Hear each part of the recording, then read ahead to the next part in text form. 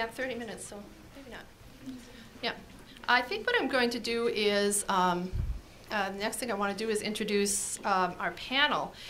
As you know, we're really fortunate to have a lot of talented people here today.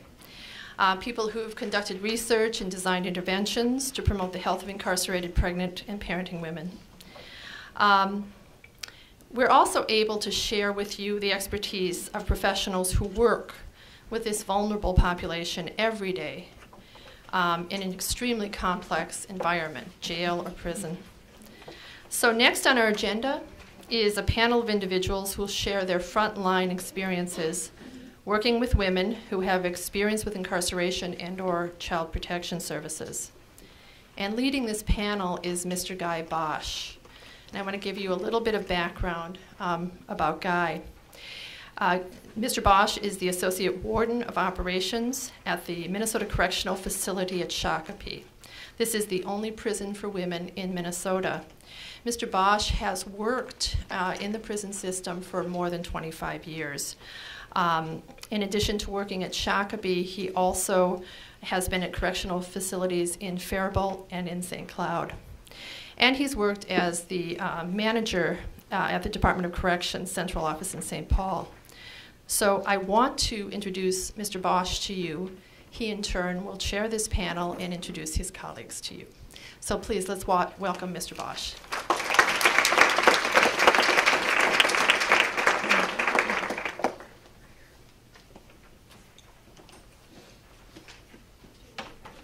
What's that? I think so. That you can come in and sit down.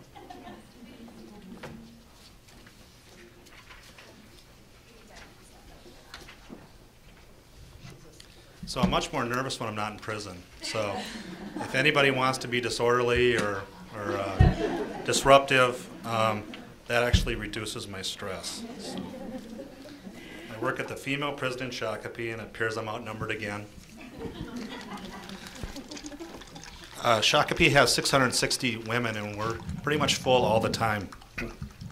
At any given time, we have roughly, we have roughly 8 pregnant women in the facility at any given time. What was interesting about this topic is a few weeks ago we had the Legislative Advisory Committee come down and take a tour of Shakopee. And after we walked through the facility for about an hour and a half, we came back to the conference room and we started talking about this subject matter at hand. And we kind of got into a roundtable discussion. And what I found interesting was that every person on the committee had a different title or a different word to describe the subject. Of course, I called her an offender. Working in the correctional facility, that's the terminology we use. But it was interesting to me to hear that other people in the panel referred to her as an inmate. She's also a resident. She's a mom. She's a defendant. She's a client. She's a patient. She's a constituent. So we are all those things together collectively. And Commissioner Ellinger closed his presentation this morning by saying, collectively working on the conditions. Are we collectively working on the conditions? And I guess I really feel we're doing that with this committee. We all come from a great variety of backgrounds, and I'm just the prison person in the committee. So the panel who was established for the discussion today, Holly Compo. You want to raise your hand? She is a registered nurse at the jail and a personal care assistant and at the personal care assistant programs in Carleton County Public Health. And you have the bios, so if you want to read those more in depth. Diane Haugen. Diane is a clinical services division manager at St. Paul Ramsey County Public Health. And Erika Jensen.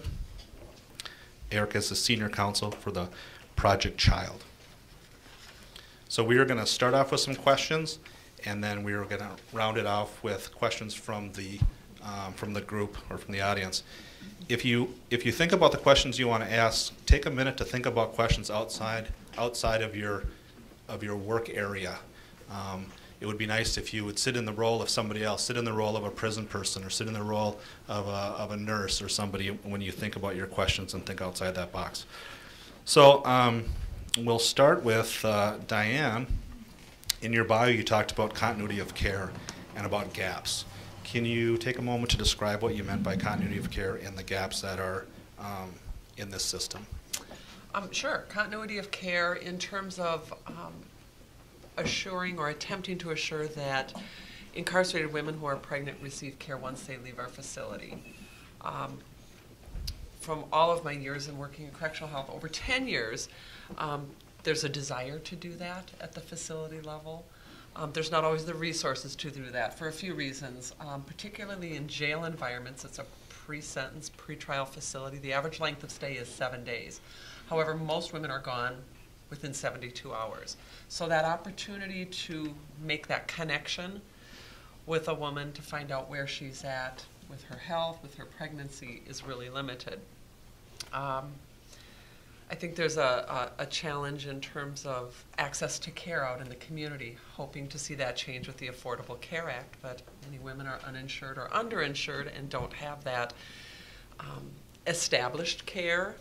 They may be non-residents of our community. I'm with the Ramsey County system, and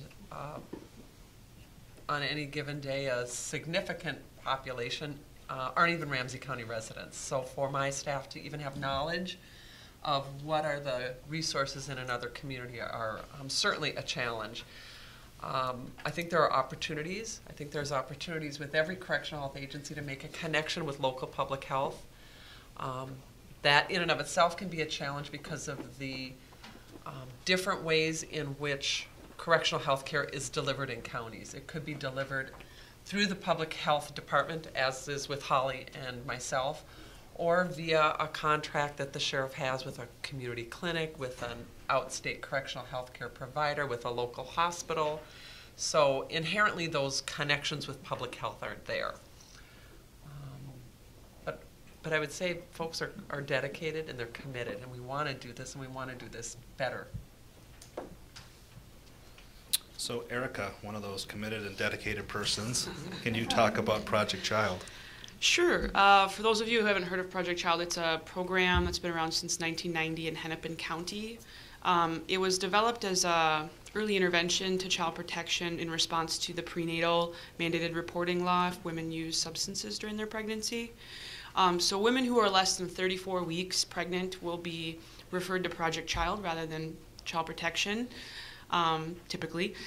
And we work with them on a voluntary basis to try and avoid child protection involvement and try and help them achieve any prenatal needs they would have, including abstaining from substances and having a healthy baby. So that's sort of our wraparound goal.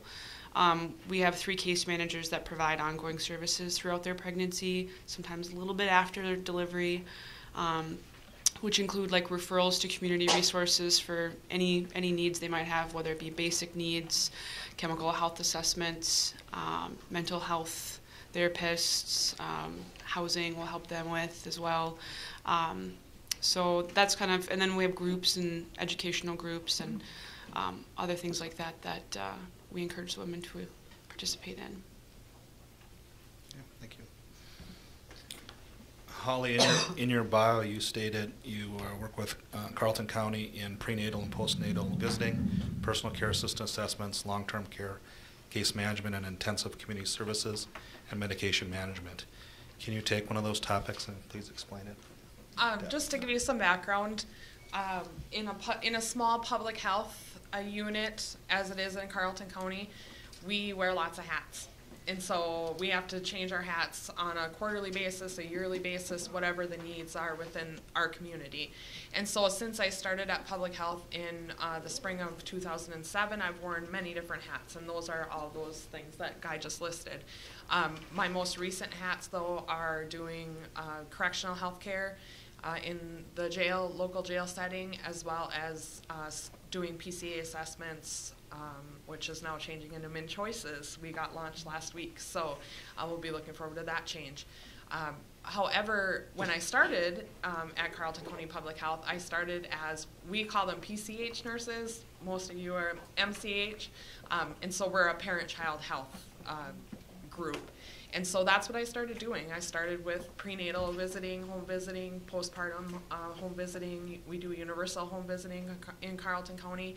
I also have lived in Carleton County. I'm raising my family in Carleton County, and so I had a universal home visitor when I had my kids. So it's all come full circle. And so I have an internal struggle working in the correctional facility now, coming with a PCH background and wanting all these services and resources for our inmates who may possibly be pregnant, and also having to serve the purpose of the jail as well as in being safe and secure and following the rules behind the jail walls. So for me, it's an internal struggle, but I can see both sides of the story, both sides of the view very easily, because from my background is public health, and I believe in all of us having equal opportunities and resources. And so to try to provide those in our facilities is really difficult from a financial standpoint, from a security standpoint. And so any way that we can start working on doing those and providing those services is going to be good. Everybody talk into the mic a little more. There may be some difficulty. So we realize those of you who are in the back have a hard view. The setup is a little hard, so if you'll use that mic close to your mouth. If people do want to see and can't, feel free to stand up around the back and stretch your legs. The setup is a little unfortunate. I'm not sure how we would have them stand and hold mics that are attached, so thanks for your patience. So those were kind of the preset questions, so now we're going to jazz it up a little bit. Are we ready? All right. If you could devote all of your energy and all of your resources and all of your passion to one part of this cause, what would you devote it to? And we'll just go right down the line. So Holly. I would say that probably, just from my background, that education is probably the most important piece of this. Educating the public, educating our inmates, educating our jail staff, educating even the nurses I work with at Public Health and Human Services to let them know what types of services we're looking for. That's a unique responsibility that we have in Carleton County, is that we are so closely connected to public health that I can call up one of my coworkers that I used to do home visiting with and say, hey, I have someone over here. Can you come over and start providing some type of visits, or just start forming a relationship, especially if this female is a Carleton County resident, because that way we can get them connected with our WIC program, connected with universal home visiting, connected with our Healthy Promise visits. In some cases, we are starting to offer nurse family partnership, and so offering that, or Healthy Families America. So offering those services out there. Another unique thing in Carleton County is our Carleton County boundaries, which Carleton County is not a very big county. Our facility, our jail numbers are mid to high 40s before we start getting uncomfortable. We do have to board out to other counties. We use Douglas County in Wisconsin. We've also used Pine County and Aiken County. And so in Carleton County, we also have a state prison in Moose Lake. We also have the Minnesota Sexual Offender Program in Moose Lake. And then we also have the Fond du Lac Indian Reservation in Carleton County. So we're also able to network with the Fond du Lac Reservation to provide some of those services, as they have home visiting as well. And so if we have someone with a Native American background, then we can try to hook them up with home visitors from the reservation, and just as far as the continuity of care thing as well. So that they're meeting with people, or they can do WIC through the reservation. We also get to use the reservation pharmacy to fill our medications. Not all reservations in the state of Minnesota are so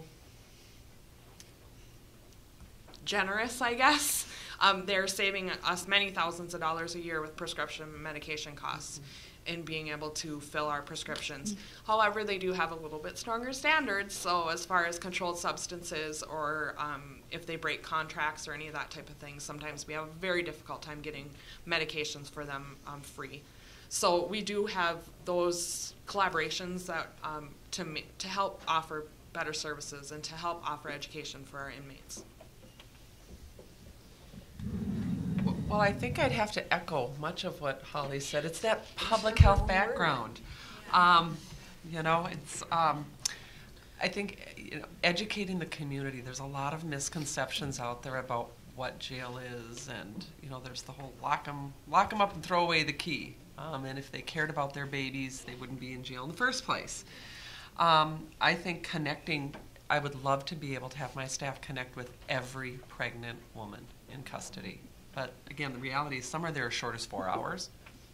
Certainly those that are there for a day or more do get that connection.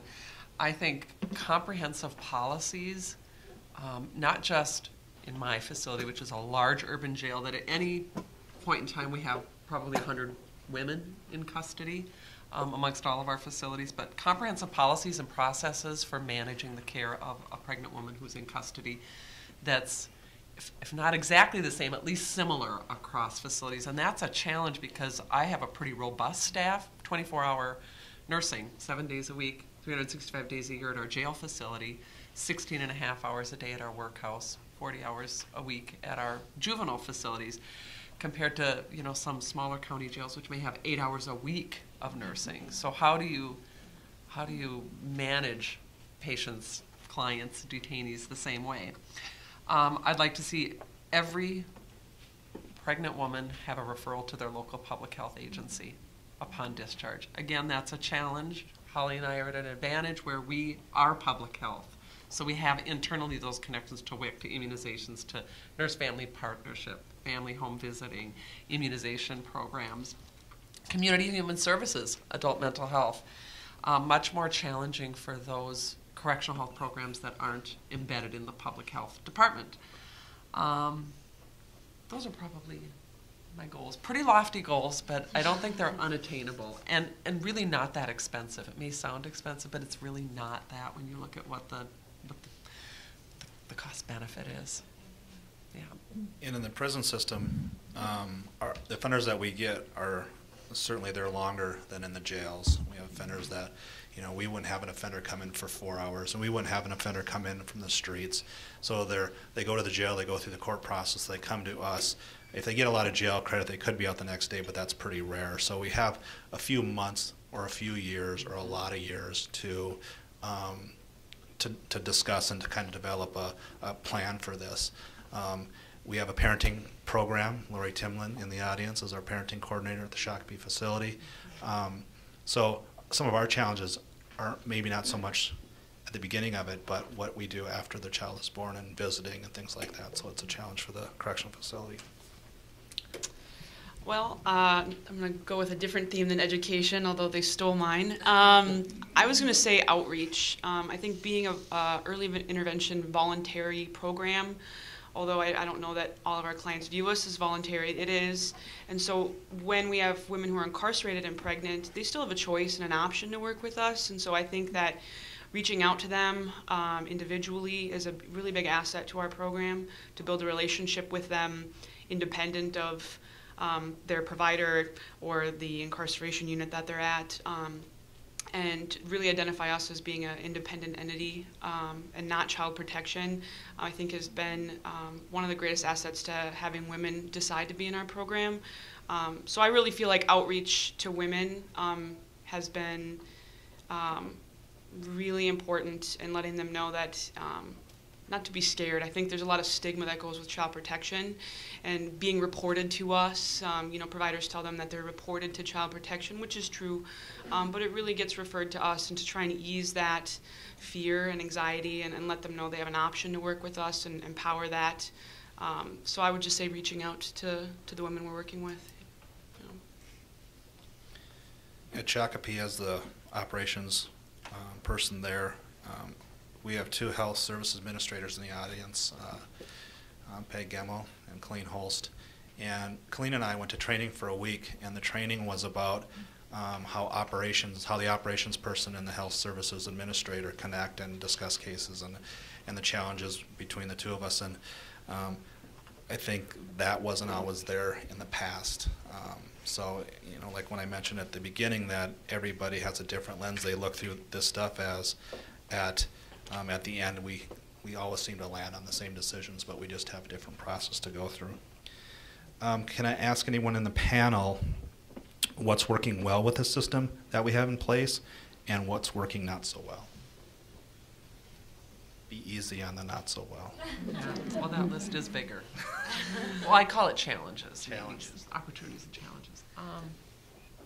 Well, I think one thing that's really working well, and I've seen it really grow in my 12 years in correctional health, is the connection that we as correctional health providers have with each other. And it started as some metro correctional supervisors getting together and meeting, melded into a more formal group of folks divided by the Minnesota Sheriff's Association in various districts, and the Correctional Health Division of the Minnesota Sheriff's Association that gave us opportunities, number one, I think, to meet each other, to find out what are you doing in your county when you have this situation occur.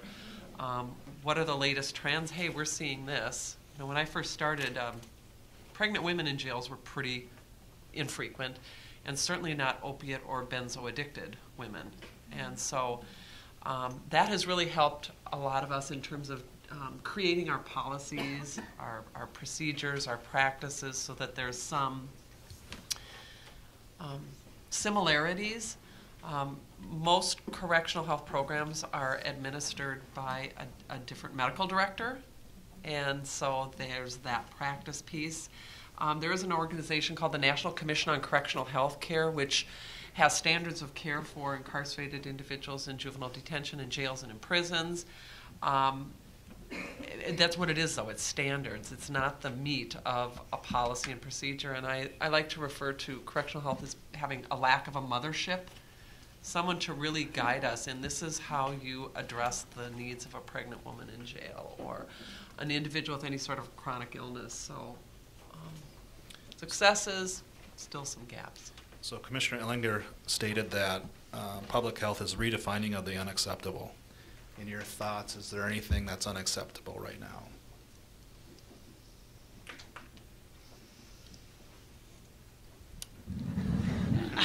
You got a brave one. I guess from the perspective of why we're all here today, there are gaps, especially in our, like Diane was saying, in Carleton County we have a 45-bed facility. We have 2 nurses. One of my coworkers that works in long-term care fills in for me, like today. She's over there working for me today. There's 2 nurses. We have 37 and a half hours a week. I'm virtually on call every night and every week, every evening to take phone calls as needed from the jail. There's no more calling the ER and asking for, recommendations. Now it's you bring the people up to the ER because that's the option. And so from us, as a staff perspective, there's a lot of gaps, and there's a lot of people that we're missing.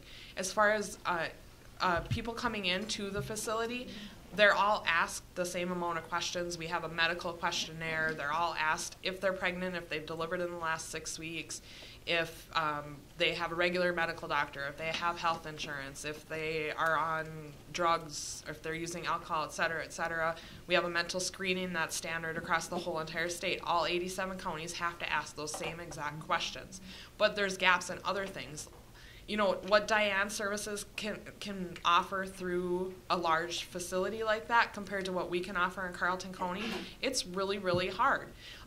We do the best that we can. We miss a lot of people.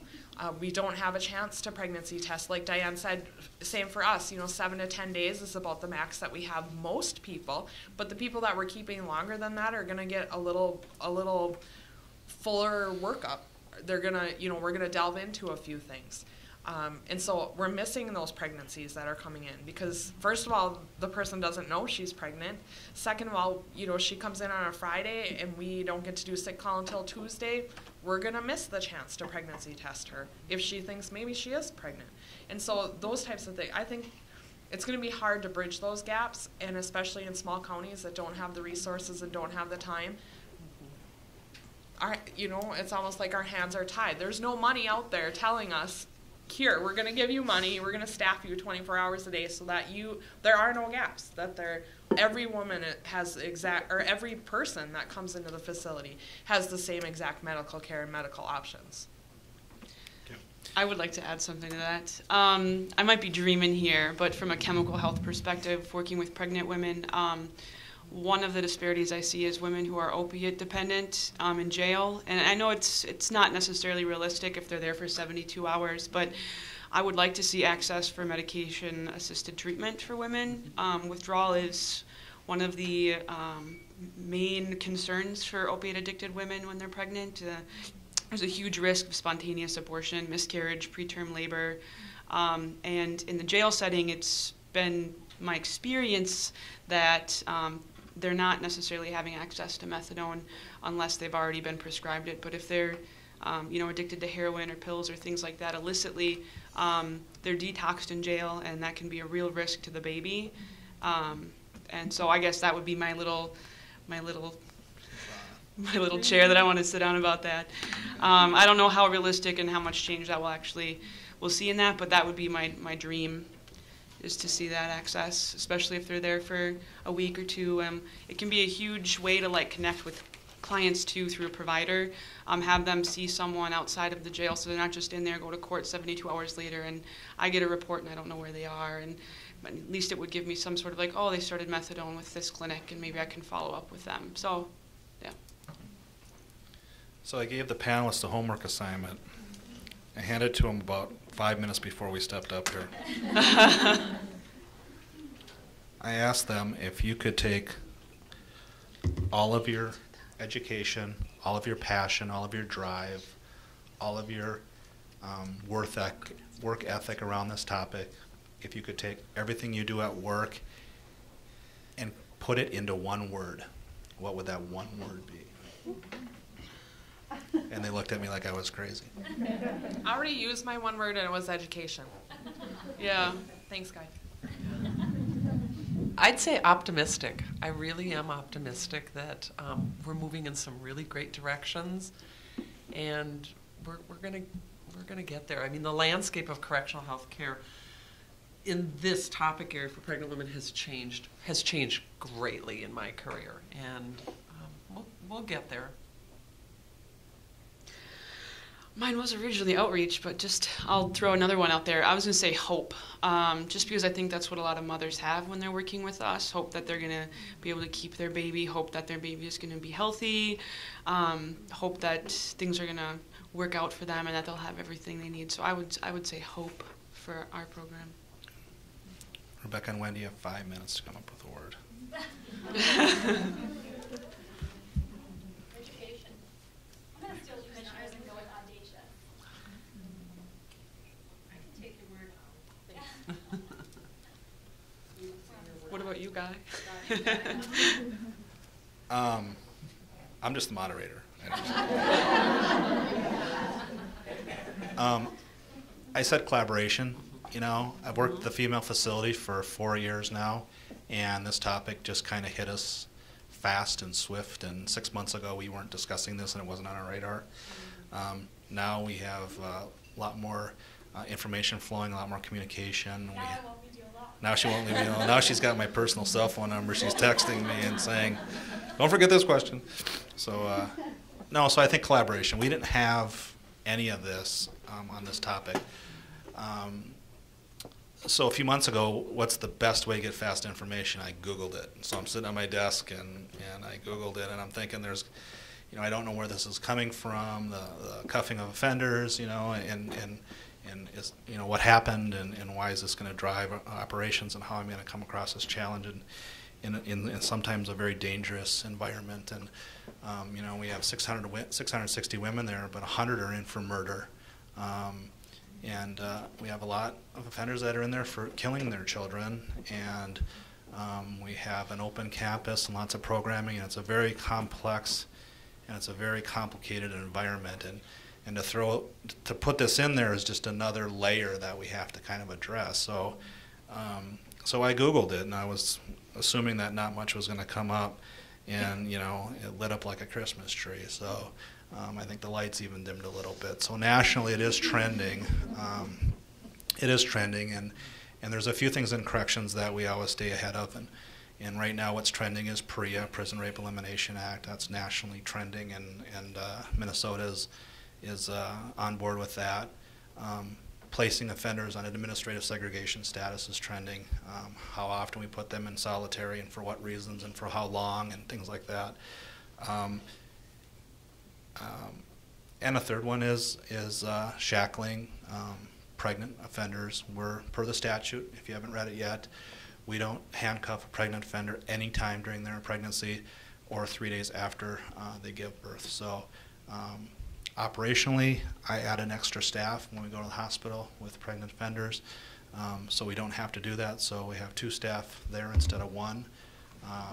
We have a do not restrain list where there's certain offenders in the facility that we will not restrain unless there's an immediate need based on risk of themselves or others, the facility or the environment. So we will not restrain those offenders in our population, but there's challenges with that, but it's not something that is impossible to overcome. There's lots of challenges in prisons. We're gonna take questions. There's 2. Sure. Okay. I just like what you said about the shackles. No shackles getting birth. Hello. When you were talking about not putting the pregnant women in shackles, I've been working in Project Child for 25 years, and 2 times, probably it's been 20 years ago, that I was at the hospital with a woman that was in Shakopee, and she was delivering, and I was her case manager, in shackles, and with the police, the guy outside the door. And I just remember, I'll never forget that. It bothers me to this day that it was just a terrible thing. You know, she had him on her legs, and it was just, so I'm happy to hear that things are changing, and I like that part about the no shackles, because it's humiliating, and it's a mother giving birth to her baby, and it's an important event no matter what. So thank you for that. We're actually looking at, kind of redefining, it says in statute restraint, but, there's other mechanical and chemical restraints that we want to include in that to make sure that that was the obvious, yeah. And the only time we would ever do that if there is, kind of a use of force continuum that would require that we do that, and I guess harming somebody else or the child or escaping is kind of where we land. But yeah, years ago that was common practice. It was common practice just a few years ago. So I think some states may do it. I don't know if some states are still shackling pregnant offenders, but.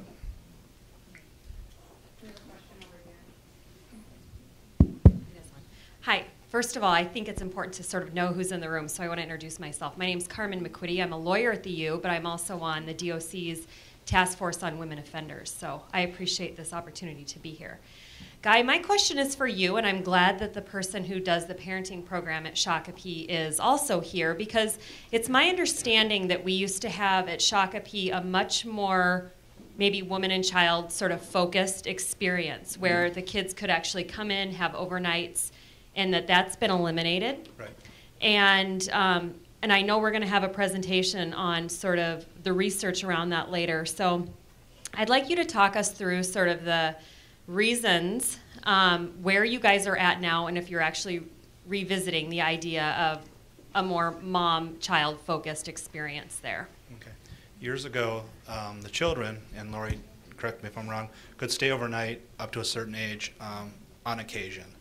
And one of the 2 biggest challenges in a female prison are relationships and pills. Prescription medication and cocktailing them and cheeking them and selling them and hoarding them and misusing them is, I can't put it any other way other than it's an epidemic. What happened was we found pills in our Anthony unit, which is where the mothers lived. We had found pills in that building.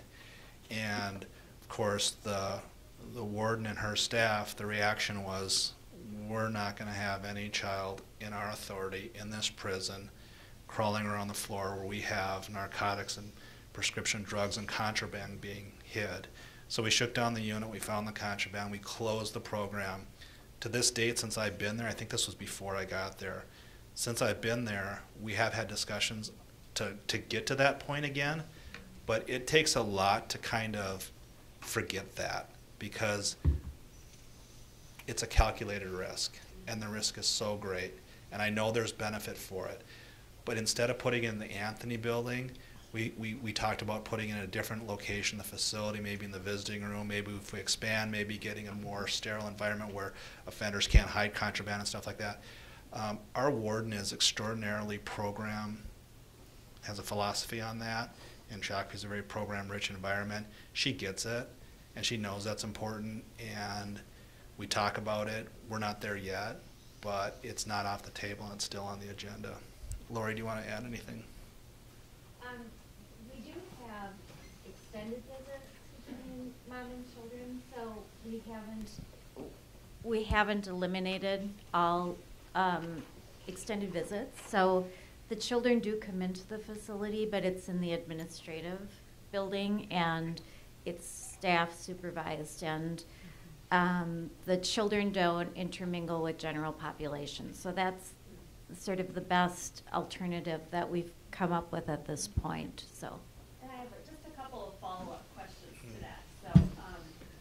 So, when you say extended visits, what time frame are we talking about? And then also talk to me about the policy around the age at which it's my understanding that at Shakopee up to a certain age there can be physical contact with mom, but like once the kids hit 7, I think, no more contact. So talk me through that. And then as it relates to the pills, have you seen a decrease in your pill issue since you got rid of that program? Well, there's other. I'll take the pill question, Laura, if you want to take the age question. As far as the pills go, we have medication meetings, and we're operationally and with the clinicians, we're trying to come around the corner on the pill epidemic. It's not just Shakopee, it's nationally. It's with this demographic of women. We we created some medication cabinets that takes the pills out of the pills that they can keep on them, away from them. We have more pills that are delivered at the window by a nurse, and we do mouth checks. Medications is an ongoing battle. We are not there yet. We find pills every day. So I think the way to go is to steer away from the children in Anthony in a general population living unit where all these offenders are, because some of these offenders are very, they can be very violent and very dangerous. That's a pretty big risk. I think the answer is somewhere else in the facility to allow that. There is other things that's coming on board. By the end of the year, we will have video visiting. We're not going to get rid of our visiting system, but we will have video visiting where they can go to a kiosk and log on and see some interaction with the child. It's not going to reduce our visiting hours, but it's just another thing that we can do. We're going to start having offender email where they can email back and forth and stuff like that. So there are some initiatives on the course, but I think just to put it bluntly, I guess, no time in the near future would Anthony come online with overnight visits. I don't think we're close yet. All right. And just one of the considerations with overnight visits was that in order to have an overnight visit, women were in single rooms. And so one additional challenge is that we are so beyond capacity at this point that it's really difficult to isolate that space for such a limited use of that room. But I feel like I get to advertise my program.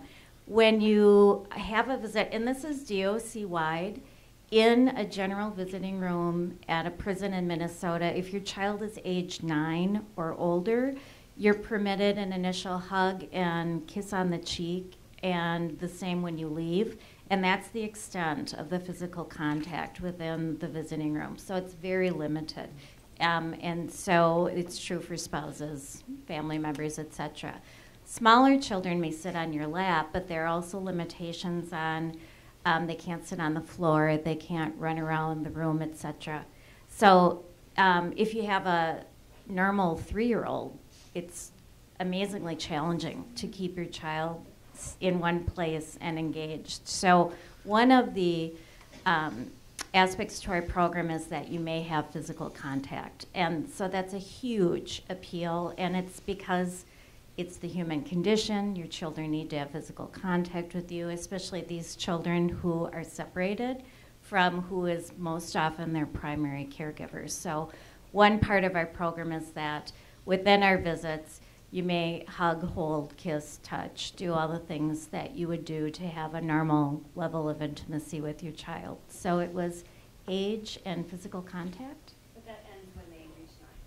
No. So we have, it's if you're under the age of 18 and your mom is in the Anthony unit, we have 60 beds.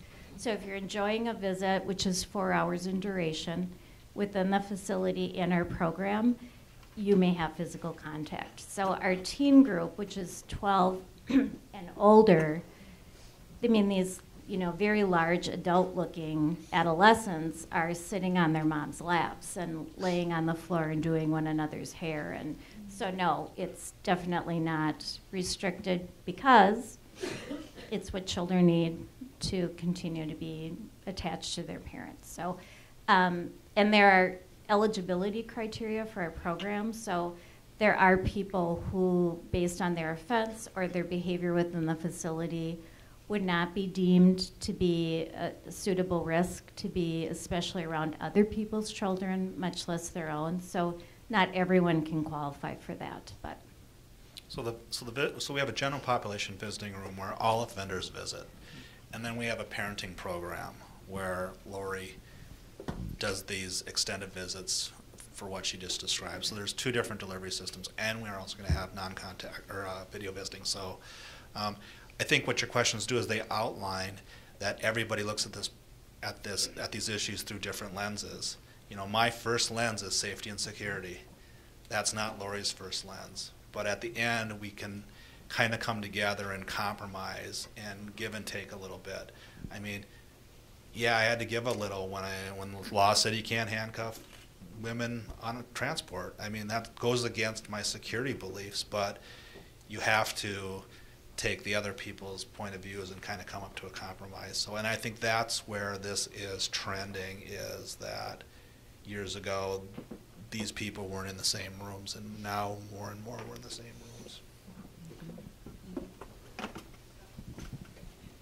So I want to have a question for the both of you, and I want to think about community health and community corrections. And in your experience, it sounds like there's a lot of great home visiting nurses programs already in existence, ongoing.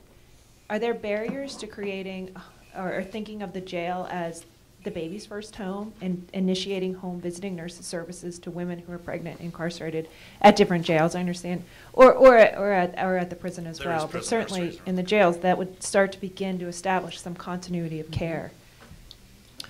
Absolutely. I haven't had an opportunity at St. Paul Ramsey to institute it, but at a previous life in Anoka County, I had intentionally worked with the supervisor of the family home visiting family health, maternal child health program, and worked with 2 public health nurses specifically who did prenatal, perinatal visits, and trained them in corrections, had to put them through safety and security. They had to have background checks and understand that the way in which you interact with a pregnant individual in a jail is very different than in their home. Everything from, you can't give stapled papers because a staple can be used as a weapon. It can be used, it's contraband. And so I had appointed a case manager, one of the correctional health nurses, to be a case manager who connected with, whenever possible, every pregnant woman. So there was always one established relationship. Now, granted, that nurse wasn't on 24/7, but it was her responsibility to get the complete history. Because again, we're working with nurses who are now responsible for every aspect of a patient's health care and are great generalists, but infrequently experts in one particular area. So that became her area of expertise. She was responsible for offering up that public health referral to the pregnant woman, all voluntary, for making that connection then and making that referral over to the public health family home visiting. And that public health nurse would come in and see that woman while she was in custody and would facilitate a referral to their county of residence upon release from the facility, or would continue to see them provided they met eligibility criteria, and more times than not, these women do meet eligibility criteria for programming, to continue to see them back out in the community. And that was I thought that was just a huge success that I hope to institute in Ramsey County as well. Did that answer the question? That answered my question. We have a question over here. Hi, I was just curious as far as like the parenting education. How often does that happen? And how many, I know you indicated 4 hours, because I would be kind of curious as to how well the babies are attaching to mine. You mentioned a little bit about attachment. Yeah, you said parenting education is provided? Oh, okay, so maybe you should respond in part to this. We're fortunate to have a relationship with ISIS Rising, which provides doulas if the woman chooses, and they primarily do. And they do 2 education groups facility-wide. They do one called New Moms, which is for moms who either are pregnant or have a child under the age of 1 year, and it's 10 weeks in length? 12, excuse me. And then Mothering Inside, which is for moms who are incarcerated, any age child, also 12 weeks? Okay.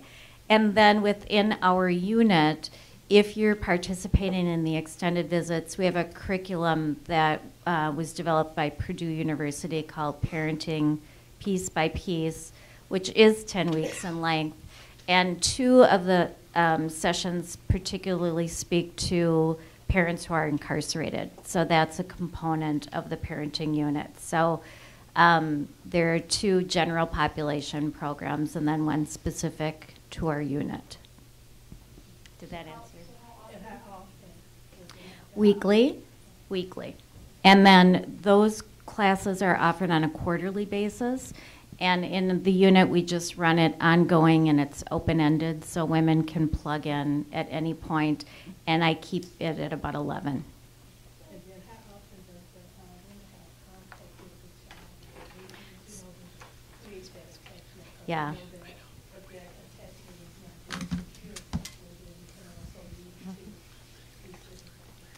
Yeah. Yep.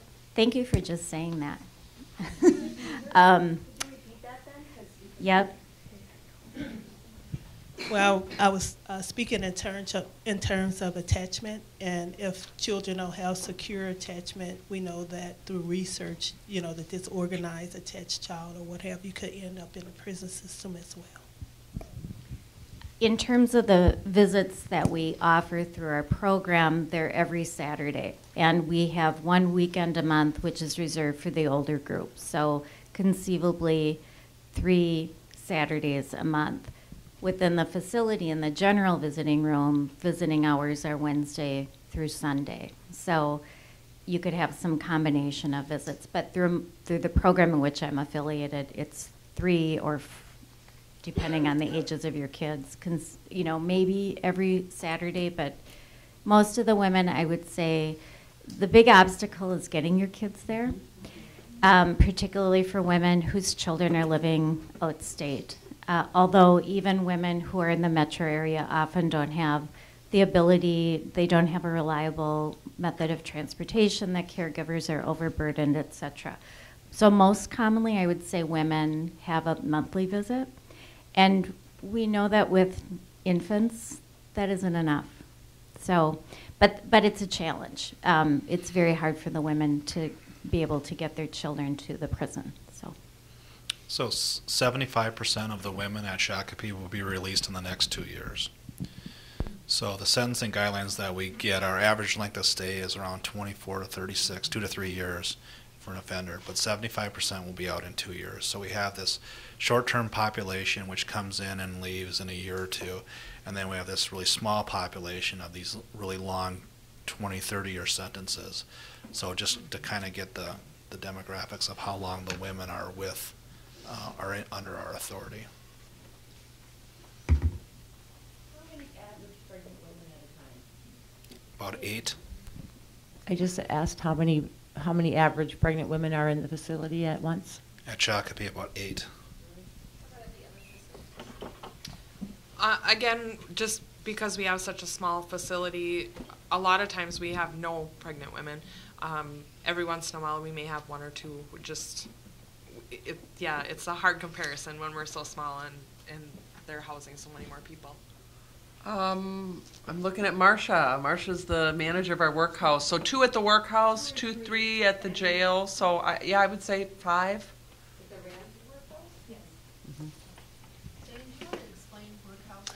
Oh yeah, in the county that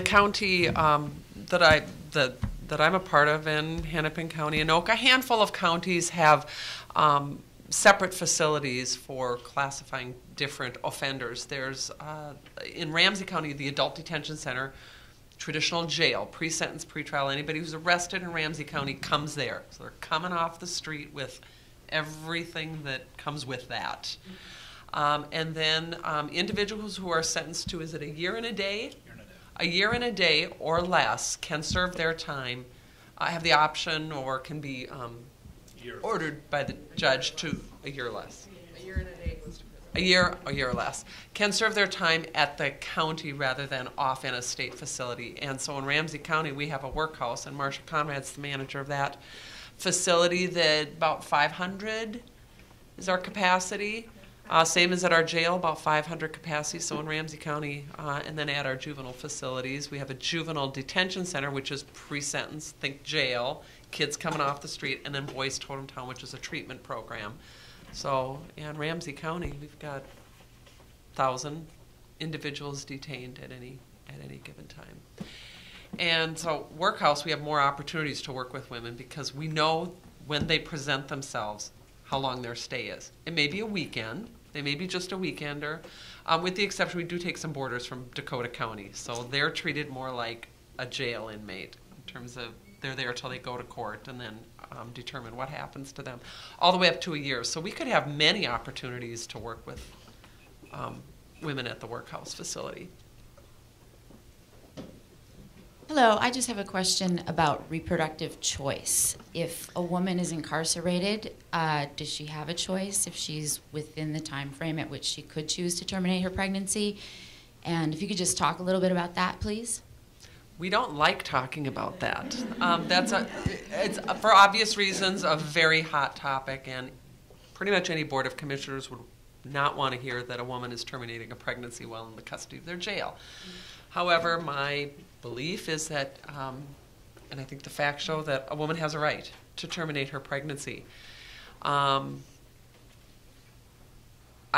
had a policy in a previous life that addressed this, that indicated that the facility wouldn't pay for it, and including the transportation, and that that had to be the responsibility of the detainee inmate to make those arrangements. But of course, that has to be facilitated because of access to phones. So, knock on plastic, it hasn't happened yet. That I've had a woman in custody in my facilities that has expressly wished to terminate her pregnancy and gotten to the point where that is an issue. We have had one. And so in that situation as well, she had to arrange for the appointment, she had to arrange for the transport. So technically it was like a medical furlough, and then she just came back following that procedure. And then we had, we got the discharge orders and were able to follow up with that. What I will say is and this might sound a little bit callous, I guess, but it's the same as if if we have an inmate that has a severe dental abscess and needs something filled. The jail doesn't take responsibility for that. In some situations, depending on the situation and maybe through the jail administrator, we might have to still do a transport, but the jail's not going to take the cost on for that. So even in our small facility, we have had that situation. Well, I have another question. Sorry. So women in jail, are they not considered a vulnerable adult? Because, like, if they're by committed, law, or what's my philosophy? Well, I think any woman who's in custody, it's a high-risk pregnancy. But I mean, like a woman that's committed, say to Anoka, and they want to have an abortion, they can't because they're considered a vulnerable adult, and they can't make that decision. They say. No, I just wondered if it was the same. No. So it's different. That's good.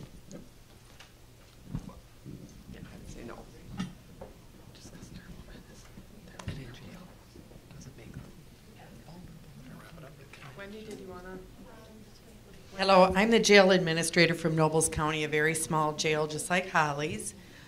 We have 80 beds, but we house about 42 or so a day. My question is for public health folks. In my career, I have had public health nurses do my medical services. I've had a local clinic, and currently we're under contract service. One of the struggles for us has always been, though, to bridge the gap between public health, family services, to get that continuity of care that we were speaking about earlier. And I'm wondering, in the public health, particularly arena, is that becoming something that, jails was not always something they wanted to be involved in. Mm-hmm. And I know that from my other colleagues, and I'm wondering what those changes, what kind of changes we might see in that area. Thank you. Well, I think it's highly individual, based on the culture of the county. You know, my history has been in counties where we strongly feel that the health of individuals detained in our correctional facilities is a public health issue. You can't separate them. You can deliver the care in different ways, and I understand all the various reasons why care is delivered in different ways, but I think you need to find a champion in public health to recognize and to acknowledge that public health does need to be involved, because 90+% of the individuals who are incarcerated are going to be returning to the community. So just because they're behind bars doesn't mean that it's not is or going to be a public health issue. So I would just recommend find a champion in your local public health agency and